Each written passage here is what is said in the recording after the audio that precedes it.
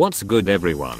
Not gonna lie, I already bored doing the trials and tired seeing and using this blizzard fruit. So I think it's time to use a different fruit. But I don't want to use good fruits and become bored again. So that's why today's Eolus NPC will decide what fruit I will be using. Nice, we got kilo fruit.